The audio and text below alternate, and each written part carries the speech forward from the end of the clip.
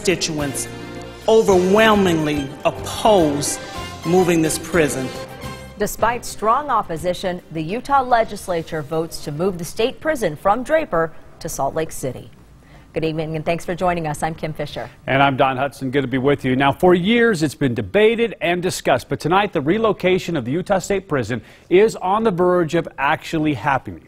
A resolution to move it from its current site in Draper to a new site just off of I-80 near 7200 West was put to a vote at the state capitol. And after passing both the House and the Senate, the resolution now heads to Governor Herbert. Good for Utah's Rick Aaron was at the special session of the legislature today and joins us now live tonight with more. Rick? Don, legislators call it a once-in-a-century decision, a historic vote where to build the $550 million facility that'll be the largest and most expensive construction project ever in the state of Utah. House Concurrent Resolution 101 was passionately debated for an hour and a half on the House floor. Salt Lake City West Side community once again is being told it is your responsibility to rehabilitate our citizens while other communities in our state get to use NIMBY as their shield. My community is not a NIMBY community, but we are a not only in my backyard community. Ultimately, the resolution passed by a 62-12 vote, sending it to the Senate for more discussion. This prison site has the potential not to be a 50-year site as Draper turned out to be. This has the potential to be a 100 years or more site. And I think it gives a completely incorrect projection of the money that is supposedly going to be saved by having it in Salt Lake.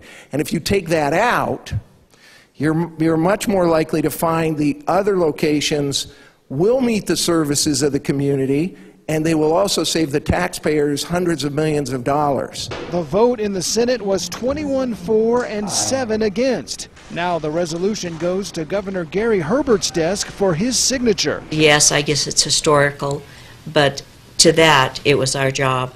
This was the best place at the best time. We need to do this. We need to move our state, as we do with every piece of legislation, forward for the betterment of all of us. Now there are still some hurdles left to clear, namely environmental concerns about the soil, some wetlands, and an old landfill out at that site. There's also the threat of a lawsuit from Salt Lake City, but today Senator Jerry Stevenson suggested that if Salt Lake City files a suit, they could just redraw the city boundaries to put that site in Magna. Reporting live at the state capitol, Rick Aaron, Good for Utah.